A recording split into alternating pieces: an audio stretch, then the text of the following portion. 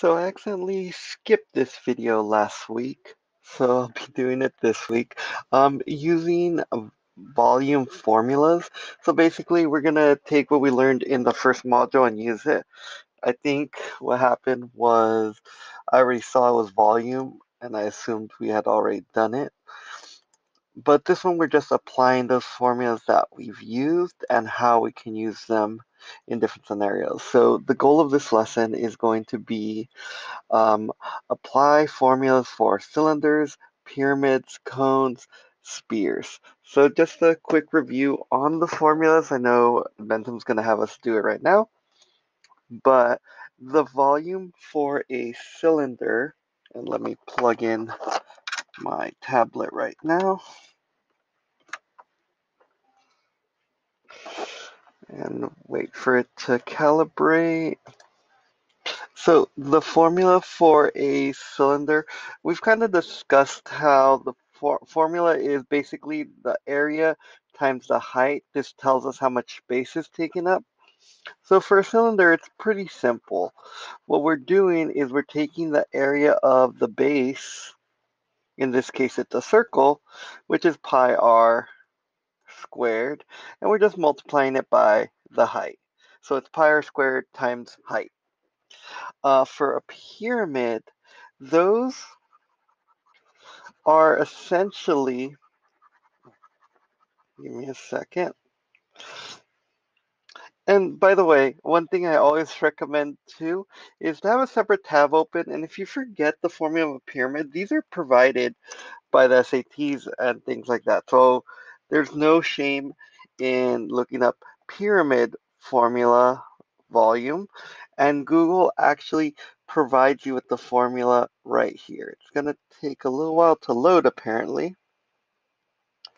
Is it not providing the formula? Huh. Usually it provides the formula right here. I wonder if Google got shy.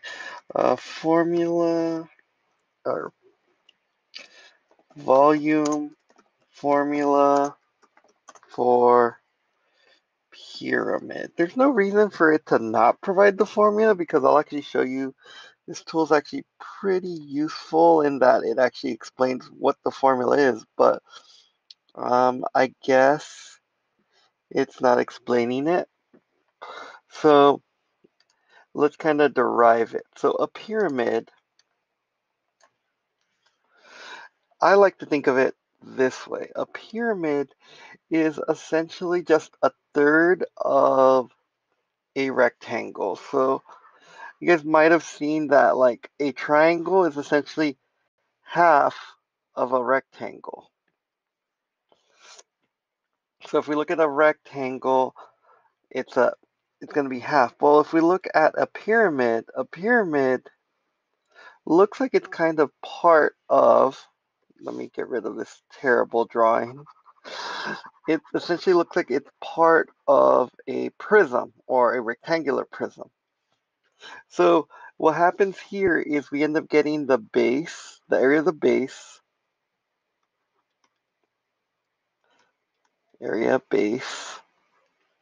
times the height, but for a pyramid, we're looking at it a little bit smaller than a prism. So it's 1/3. So it's length times width times height divided by 3. And there's actually, like, you can see that people are actually asking that right now. I like to think of it as, well, a triangle is half of a rectangle that's in 2 dimensions.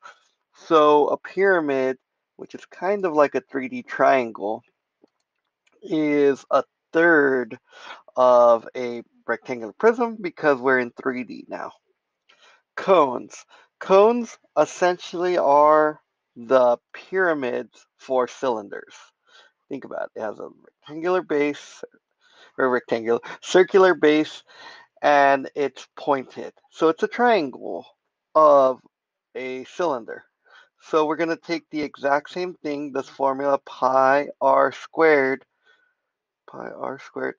times height from a cylinder, but now we're going to do pi r squared times height divided by 3. Sometimes you'll see it as 1/3 times pi r squared times height, but either way, these two are the same formula. A sphere, I can't really get too involved on why a sphere is this formula. Unfortunately, you just have to remember it. It's 4/3 pi r squared, or pi r cubed. The cube, just think it's in 3D shapes, and like I said, I can't really get into why it's 4/3. I'm actually really surprised that Google doesn't have the formulas here anymore. They used to just put the formulas out here, but now I guess they got shy or something. Now all you do is just put it in here. Hmm. Worst case, what you can always do is type in the formula you're looking for and go to images. I think that's probably the best way to get formulas since Google is no longer providing them. But we have this right here. All right, so that's the formula for volume. So this is a quick tune up on volume. So when we're looking at volume, there's a bunch of different shapes everywhere. So it takes time to figure it out. You can read their little story about and how much volume needs to be cooled down inside of the house. So you need to figure out how much volume the house is taking place. So cylinders, like I said, that's just the base of a cylinder, which is a circle. You can see that here, these things are cylinders, a circle times the height. So it's pi r squared times height. So let's take a look at cylinders. All right, so they want us to kind of get a feel for the relationship of cylinders. So what we're gonna do is we're gonna click this little formula right here. I always think it's funny because it's like, oh, we're gonna establish the relationship. By the way, we put the formula here. Here's pi r squared times height. So the first one they do is 10, 20, and we get that. And I'm not the biggest fan of how they do this here. I don't know why they give you a tool here, because this doesn't give it to you in pies. So basically what you're going to do here is just make up any number. I recommend easy numbers. So if I said something like, it's 2 with a height of 5, what is it? Well, pi r squared times height. Again, this tool I do not recommend unless, let's see here. Nope, they don't let you do it in radians because they want it in radians. I guess if you don't mind having it here, I think it's really whoever made this wasn't paying attention, um, because they put their answer in pi, which is known as radians. Um, so it looks like there's like just round because of the tool's rounding. You might see discrepancies in the tool due to rounding decimals. That's fine. So just copy these numbers. So it's already at 12 and 14. So what we're going to do here is do 12 and 14, and we're going to do this. So manipulate the height, record the radius, length, and stuff. Okay, so, and that's 6333.44. 6333 point, what's my decimal point? 44. 44, 45. 45, rounding. And then you can manipulate this to whatever you want. I'm going to make this a little smaller. Let's make it down to 8. Let's get this down to 10. And be very careful with how you're doing this. You might end up moving this, so just make sure you didn't like move the radius or anything. So we're going to do 8 for our radius, 10 for our height, and according to the formula, we're getting this 2010.62. 2010.62. Let's do this one more time. Let's make it 10 and 10. Why not? 10 and 10. So I'm going to do 10 and 10. And I'm going to get 31, 41, 3141.59. All right, and then you can just submit that. That one's nice and easy. They can give you an example. Suppose you want to design a cylinder with the same volume as a given cylinder, but you want a different radius and height. In general terms, how would you change the R to produce R and H to produce the same volume of both cylinders? So this is a very complex question. Um, Essentially what you're doing is just to kind of, let's write this out. You're making the volumes equal. So you're going to have two different heights and two different radiuses. So what you can do here is we're going to make one of the formulas equal to the other formula, but we're going to do a little bit of trickery. What I recommend, if you guys aren't comfortable with using what's known as subscripts, you can just use the different letters. So you can, like, instead of R, you can put like Q equals second radius or something like that. Radius. I can't spell this morning. Radius or something like that. I'm going to use subscripts. So what I'm going to do here is both of them require a pi. We need an R. I'm going to use a subscript 1 that tells me it's the first radius, and then height subscript 1 over 3. Oh, by the way, it's subscript and superscript 2. So this is telling me radius 1 squared. And then over here, I'm going to do pi. Where's my pi? Pi radii 2 superscript. Oops. Make sure to use your right button when you're superscripting. This is because you don't want to be in the superscript doing a subscript. That was my bad. So do that. I hit the right arrow on my keyboard. Now I can do a superscript, and I do right again just to switch it. And then it's going to be height subscript 2, and it's going to be over 3. So let's say that we want to make the volumes the same.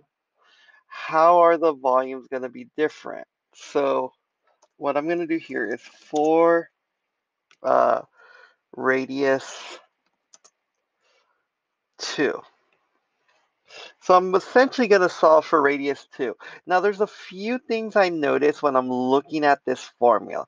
I don't need the pi because the pi is on both sides. I don't need the 3 because the 3 is on both sides.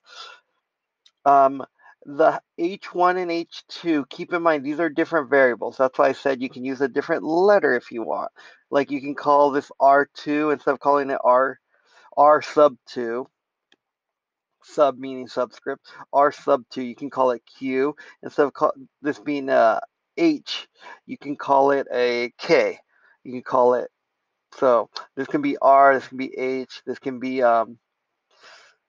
Q, this can be K. Just have different letters if you're not comfortable with these.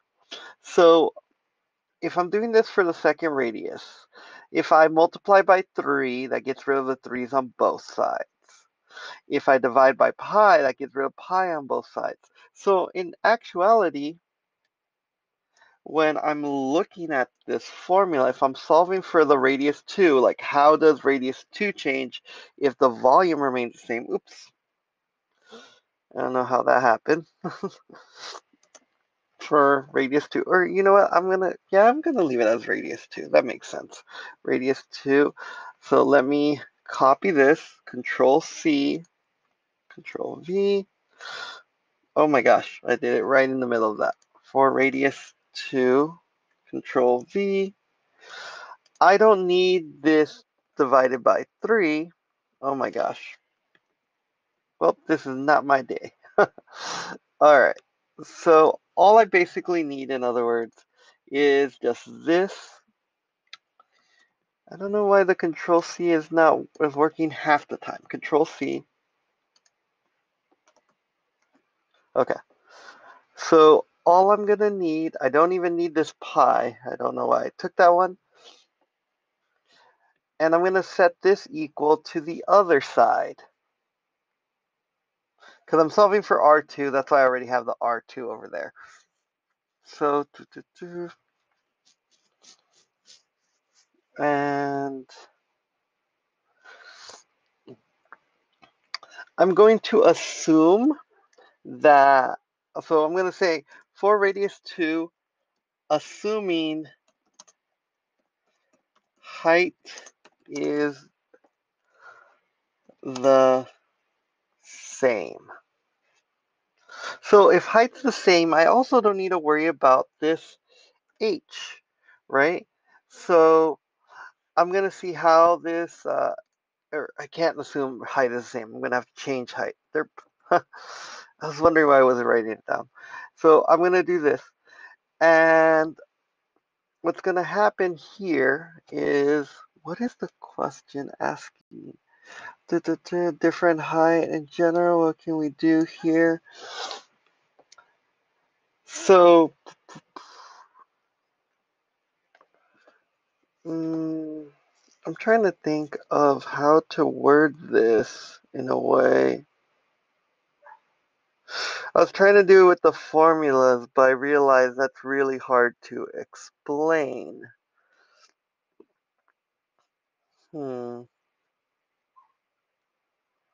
Well, I don't want to get too technical on here, but essentially what we're doing here is if we get rid of everything that we don't need, we're going to say any changes done to the, so let me just explain it in words. Any changes done to the height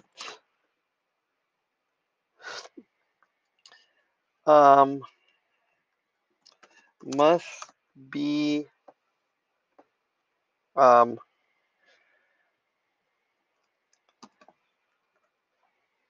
done to the radius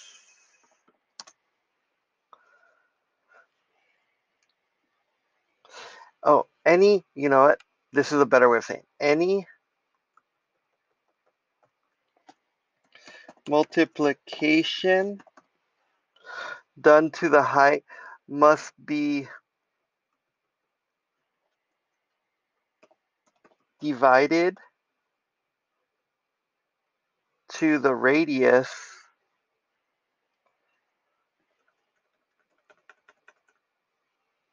to the radius,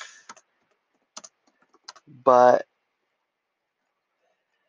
at a square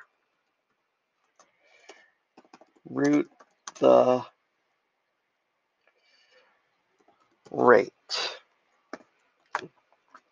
And then I can also say any, I'm going to copy the same thing.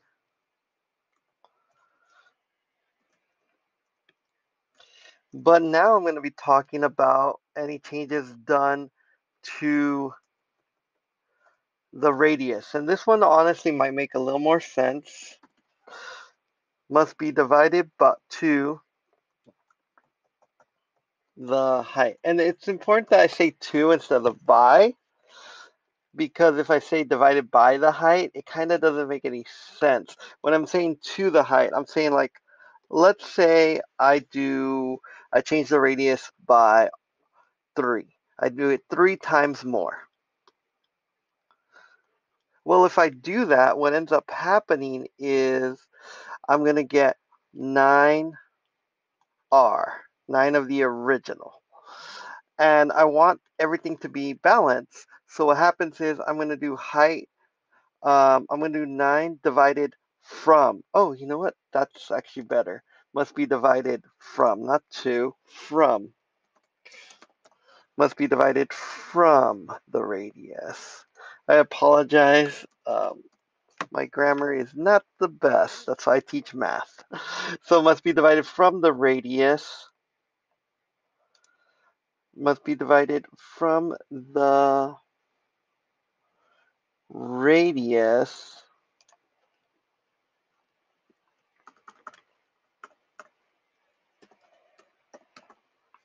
but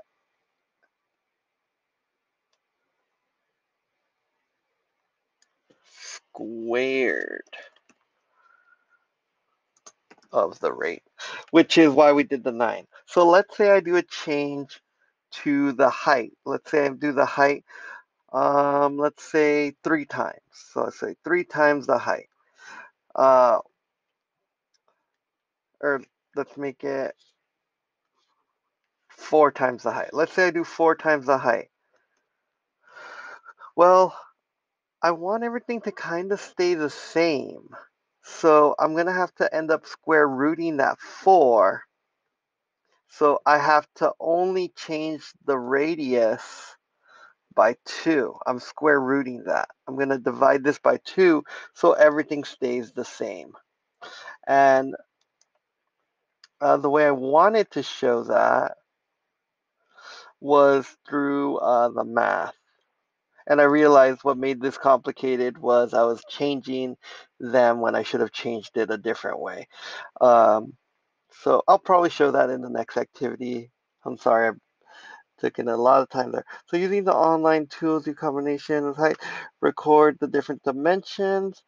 You see below, using find 2 combinations of, okay, so we're trying to find 2 that have the same height. Well, let's do something like this. Let's take one we already had. Let's say we had R is equal to 10 and H is equal to 10. That's the one we're starting off. Well, let's say I wanted to double the height, or let's double the radius. So if I do double the radius, I'm going to do 20. I multiplied it by 2. Or, yeah, let's multiply it by 2. So we're multiplying the radius by 2. Well, according to what I just said earlier, that means I have to divide the radius by 4. And it should be the same. So, I don't like these numbers for that. Let's do 20 and 20. So that'll make this 40. That'll make this 5. So if I did this correct, I want the radius to be 2020, but then, I did this backwards.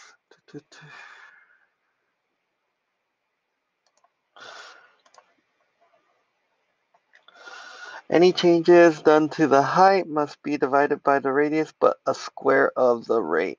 Okay, so let me just change the height then. I'm sorry, guys.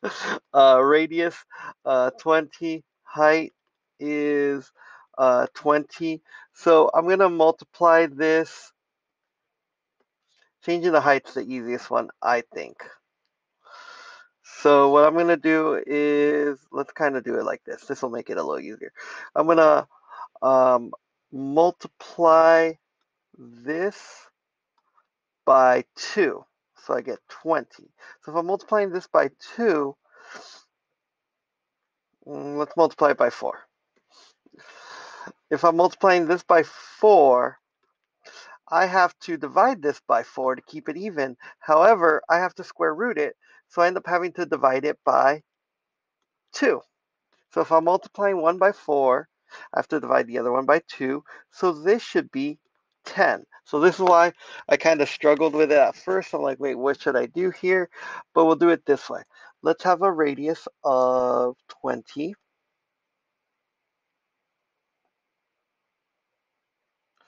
And of course, it doesn't go that high. Great.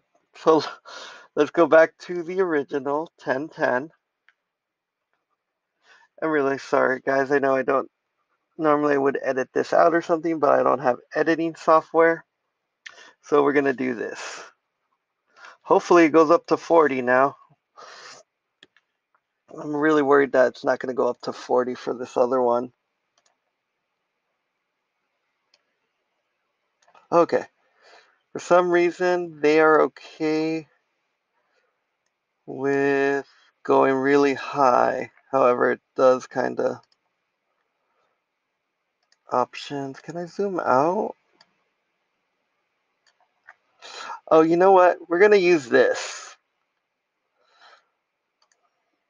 So this will just make everything a lot easier.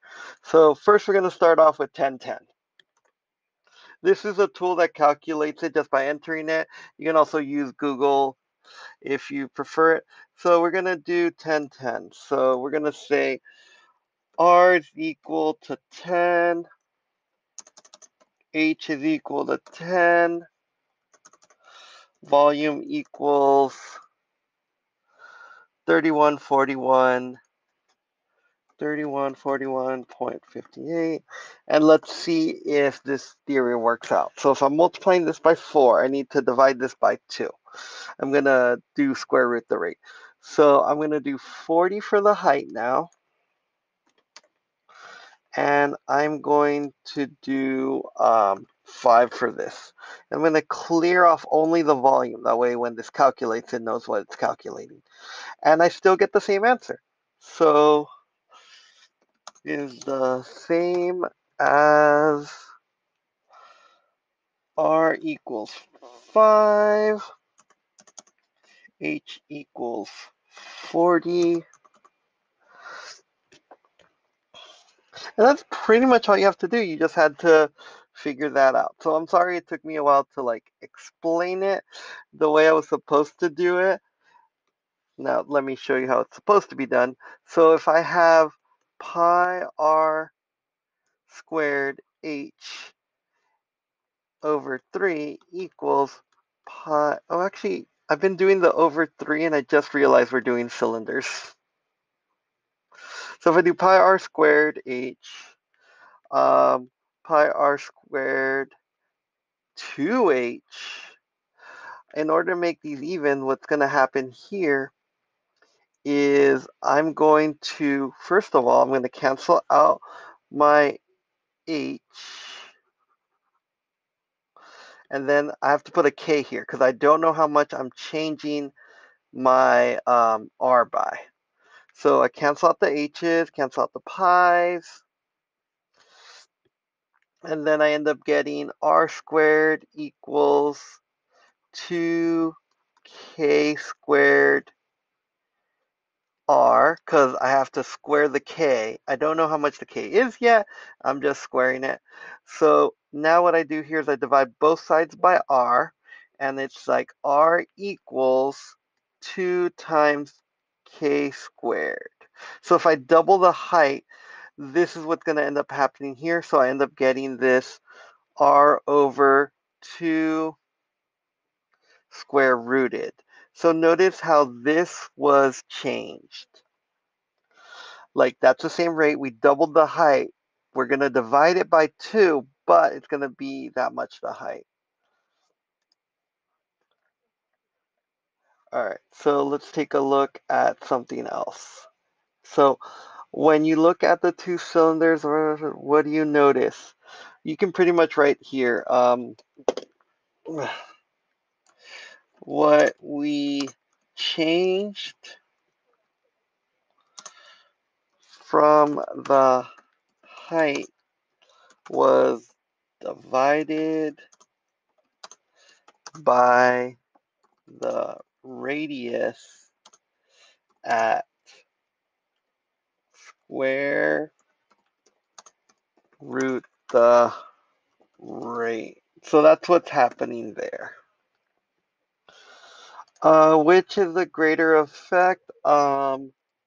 Changing the radius has a greater effect because it is squared in the formula. So again, I'm apologizing for Edmentum because these are great facts. However, without having someone who actually understands the formula and the effects of the formula, it is very, very difficult to come to these conclusions on your own. You saw I struggled to find the easiest way to explain it. I understand how to do it. I know ways to explain it. However, it becomes very difficult if you don't have the math background. So that's why I ended up just saying the facts, because honestly, they need to state the facts and give you a series of things so you can notice it on your own rather than like play around with this and hopefully come up to the same conclusion. Using your algebra skills, how can you rearrange this to express this in height? Okay. When you're given the v and v, remember perform operations on both sides. Perfect. So this actually, it's a little weird how they worded it, but it's manageable. So what we're going to do here is we're going to solve for height. So we're going to find height. So we do this, boop. And this is actually pretty easy, relatively speaking. We want to keep the height there, but we're multiplying it by this pi r squared. So what we end up doing is we end up saying we're taking this volume and we need to divide this from both sides. So I'm just literally going to do that. I'm just going to divide both sides by pi r squared. Very simple, nice and easy here. Boom. That's how you figure out height. If you know what the volume is, you can divide that by pi and the radius squared. That's all you have to do for this one. Nice, simple. I honestly think they should have done more of these and led to the conclusion of it, but I don't make this program. So most of you, I would say 3. It was hard to explain the changes. Like, I couldn't explain it to you with the limited knowledge. I'm trying to solve these um, with the knowledge of what you guys have. So it is very challenging to do. So that's why I'm saying 3. It was hard to explain the changes of radius that would happen to the height. And I can't even like say that in words. I can't even describe it. Mainly because they didn't give you enough to mess with here. And they didn't even tell you like, hey, like try to make the volumes the same constantly. If they said like, hey, make these the same, then we could have something here, but they're not saying that. Record the radiuses and the exact volume. They're saying record the exact volume, but they didn't say keep all the volumes the same. If they said keep the volumes the same, we would have something here. They only did that once. So it is challenging, and I'm sorry that took up most of the time for this video. Um, I will do the other ones later, but let's at least go over the summary of what we had to learn from this video. So, oh, well, this is just a solving one. I'll start this off nice and easy to warm us up for the next video. Like I said, I'm sorry this one was a little more challenging. But hopefully I'll be able to get this out in 2 videos instead of 3.